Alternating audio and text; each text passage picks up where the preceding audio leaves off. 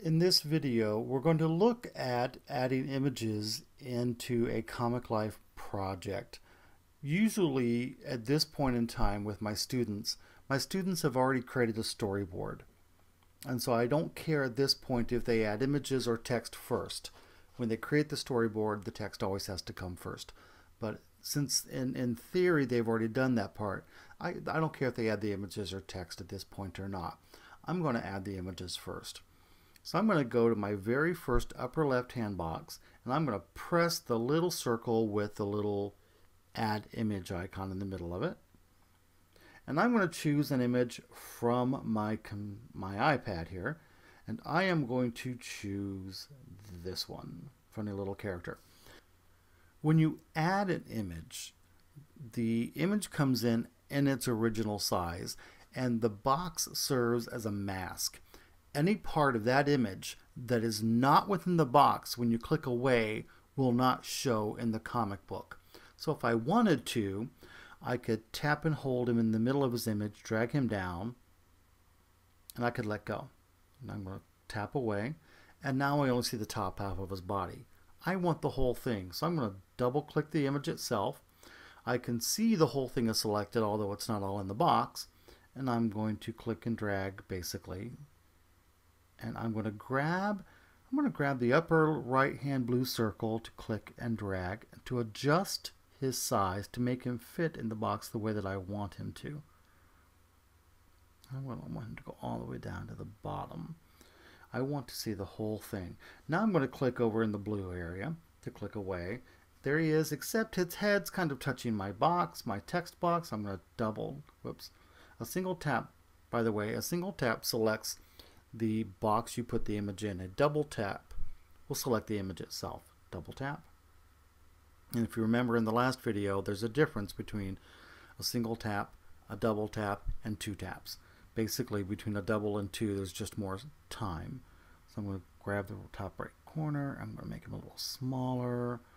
And I'm going to tap in the blue to tap away. And there is my image. So just as a recap, I'm going to go to the next box. I'm going to tap the insert image icon in the middle. I'm going to choose an image from my iPad. And then he's larger than the image box. I'm going to grab a little blue circle and I'm going to drag.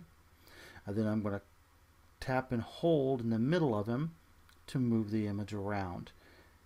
And I will pause the video while I add the last two images.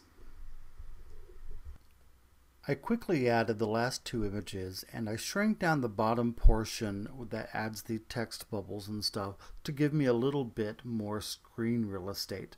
But I do want to show you a couple more things about images here. I'm going to look at this little fella in the bottom right corner that's above the Kerrang title text. I'm going to pinch out on my iPad to give myself a little wiggle room here. And I'm going to tap that little guy. I'm sorry, I should have double tap, and there he is. If I hold down two fingers within that box and start to turn like I'm going to rotate, the image will rotate as well. And this is why I zoom in, because it's his feet I'm interested in. And it's a little bit tricky to see with my big old hands in the way. So I've turned him. I'm going to grab I'm going to grab one finger, press and hold, and I'm going to bring him down a little bit. I want him standing on top of the title. He's a little bit large. I see a tiny part of his hand out of frame. Probably wouldn't usually worry about that, but I feel like being picky at the moment. Grab a corner, click and drag, like that. So you can rotate images once they are in the Comic Life page. I'm going to zoom back out. With my little guy still selected, I'm going to go to the upper right hand corner and I'm going to select the eye with the circle around it. I'm going to tap it and it's going to give me information about whatever I have selected, in this case the image. I have just a plain old picture, and that little dog with the little red thing in his mouth is telling me the effects I have attached to my image.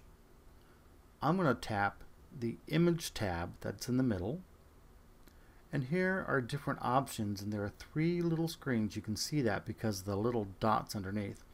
Three different screens of options. So let's say I choose one, choose another, and look at the little man. Look what happens to him. Okay, so I am going to go back and do the original, which is just a plain image. And now I can also go to Arrange. Every time you add something in Comic Life, it goes into a layer. So there are going to be times when you need to relayer some stuff. For example, I'm going to tap away from all of this, and I'm going to tap and hold with one finger that little fella and bring him down, and I can see he is behind the title text. That's probably just fine, but maybe I want him in front.